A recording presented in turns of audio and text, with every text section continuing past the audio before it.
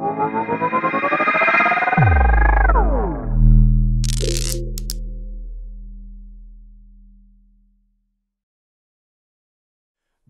and we are back. Our next speaker is a Canadian of Ukrainian descent. He is a prominent blockchain and crypto entrepreneur, investor, one of the crypto pioneers, and early adopter of Bitcoin and Litecoin. He is well known in the scene as the founder of Coin Payments, the world's #1 payment gateway for cryptocurrencies.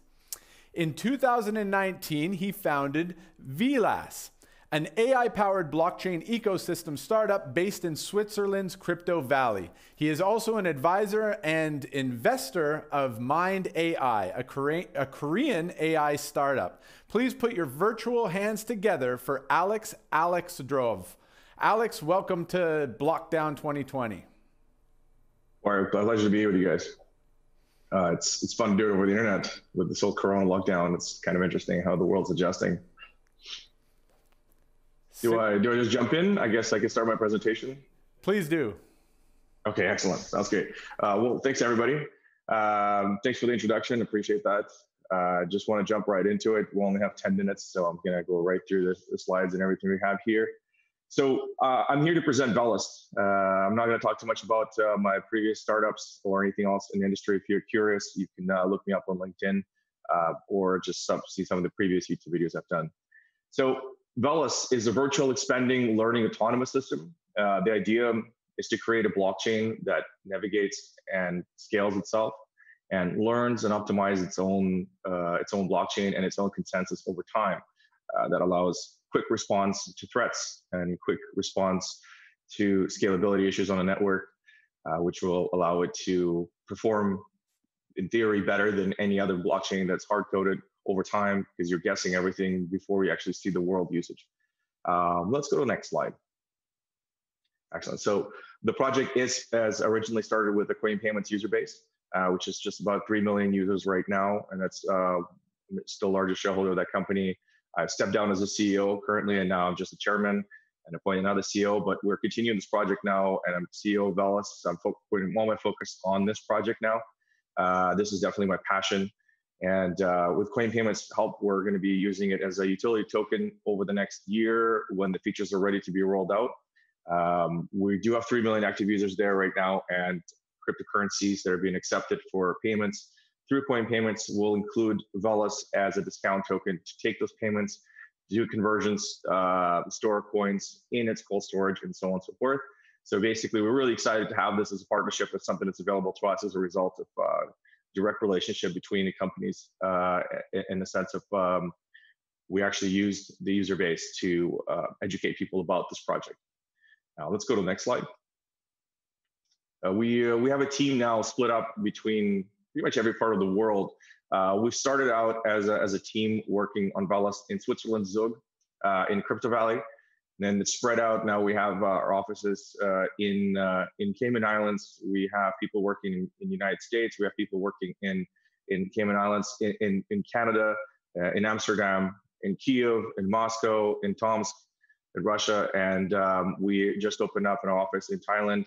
We're working with people in Hong Kong, and we have somebody representing us in Shanghai at the moment as well. We also have an active office in Korea. So we've grown quite a bit over the last year since the project first was announced, and we're really excited to have this wonderful team join us. So we have anywhere from developers to team leaders to marketing teams and so on and so forth. Now, currently offering a VELAS, we are already live. It's not a token. It's not an ERC20. It is a full-fledged blockchain. We are now in a version 2 of it, or alpha. So the first version was pre-alpha, and that was a proof of concept that we released on 4th of July in 2019. And then in April this year, we released our alpha, which is preparation for beta when everything goes open source and AI is fully functioning. At this stage, we have released our multi-coin wallet that allows people to store, I believe, 8 different cryptocurrencies at the moment. That packaging would be Bitcoin, Litecoin, Ethereum, Dash. We're adding, we're just about to go live actually with Zcash, Monero, and Dogecoin.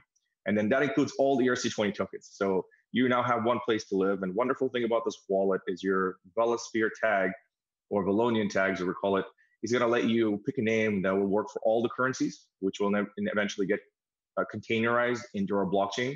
So this is step one. So people get used to it as a multi-currency type of system, which is where we're headed with VELAS in eventuality of the beta of the network. So instead of retraining people, then our idea was to start people off by using the multi-wallet without the backend, which is one of the most secure wallets right now you can use on the market without the hardware element, obviously. But at this point, we will be integrating Trezor logins, and we're going to be working with other hardware wallet providers, which you probably can guess, but I'm not going to name because we haven't approached them yet. Let's go to the next slide. So some of the blockchains still have issues. One of the biggest issues, in my opinion, in blockchain space in general, doesn't matter which coin you take, is governance. And scalability is not so great of a problem anymore in some cases. Like if you look at projects like EOS, their scalability is quite fantastic, but they do quite a bit of a centralization, and that has to be done to be sort of a more corporate approach to a blockchain that they chose to do, and I think it's great. It helps change the direction a little bit in that space. And what we're doing here is we're trying to basically, in our view, correct the mistakes that they have made in the sense of going away from the ETH standard, where I think their wheel does not need to be reinvented. Most of the developers are already used to parity, and they want to use sorry, not parity. When they're used to Solidity, and everybody just wants to program their smart contracts on Solidity. And therefore, re-educating people in their own smart contract language. We attempted that in the beginning. We realized that might not be the smartest idea from the results of communicating directly with our users and finding out what they're not happy about, having to learn. And we decided to not go away from that standard. But what is needed in this blockchain space is the optimization of the standard. There's so much room for optimization that can get us where we need to go, and an improvement in randomness, which is one of the things I think we've done. And that's one of the problems that we've solved with VELAS team, with the VELAS project. Something that we're going to be publishing now very shortly. But in a brief, what we're doing is we're pulling blocks from blockchain of Bitcoin, Ethereum, Zcash, and Monero. The reason we picked those four is Bitcoin and Ethereum are ASIC-backed coins, which have enormous binding power, which foreseeably isn't going to be an issue. And individually, they don't have the best random function, but combine the four of them, and Zcash being the greatest privacy coin, in my opinion, out there, Monero being the second best, just because of how they handle the privacy and its core, but primarily GPU bind. We decided to split that up, and we pick those blocks, and we create randomness out of seeding those four hashes that we pick up from their recent blocks to create our blockchain. Now, that's a kind of an interesting approach. We're excited to try it out, but we think that solves a lot of these issues. Because if you're able to break the randomness of each one of the of blockchains I just named, we are no longer really of your interest. You can make a lot more money breaking Bitcoin than you would VELAS in the foreseeable future anyway. So by adding those elements, it's experimental feature sets, and then using AI to analyze the smart contracts.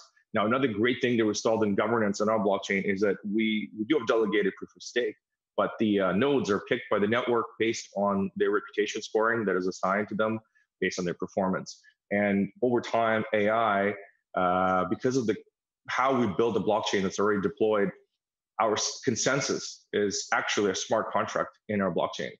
Now, it's quite a revolutionary idea. I don't know of too many projects that have done this yet. And essentially, that allows you to do a voting and change consensus on the fly. The idea for this is this will lay the groundwork for AI to pull the statistics from the nodes and analyze where the shortcomings are and where the room for optimization is, and essentially suggest the new consensus for the nodes to vote on and employ that and deploy that. And then also quickly responds to threats of the network. If there's an issue, you can basically fold the network into the trust nodes in a sort of protection mode. Now, the system will be learning from the data sets live constantly. And we're excited to see this because we've already done a test on our network, changing consensus entirely from the moment we launched in the first week with full success. And all these features are being shown now in the VELAS wallet, which you can find in wallet.velas.com. The web version, the desktop versions are coming out next week, along with the mobile version rolling out the following week. It's all ready now. We're really excited to have that out to people. And the most exciting thing is the VELAsphere. So VELAsphere is an ambitious project of ours to be able to support such projects like OpenAI or MindAI. When they want to build in our system, we want to provide ecosystem resources like decentralized GPU, like decentralized IPFS, and decentralized CPU usage, and other resources in the future for like fast access memory and everything else that's needed, but powered by our users and users' machines that are going to be connected, along with companies that want to spare some of their horsepower to power VELAS network. That is also being previewed in a wallet now and is going to be launched shortly here before the end of April. Alex, I'm so sorry to rush you, my man. That was an excellent presentation and an epic, crazy commercial. That was the most epic. We had a bit of technical difficulties getting you on, and I'm so sorry. But hopefully, seeing as you're in the AI world and obviously the blockchain world, we hope to see you in the 3D environment at the after parties, and we can catch up. There's lots and lots of people there that we can communicate with and party with. So thank you very much for joining us, Alex. Thanks, guys. Appreciate it. Cool, my man. All right, we're going to a very, very quick break, and then we're back with a super, super special guest, so stick around.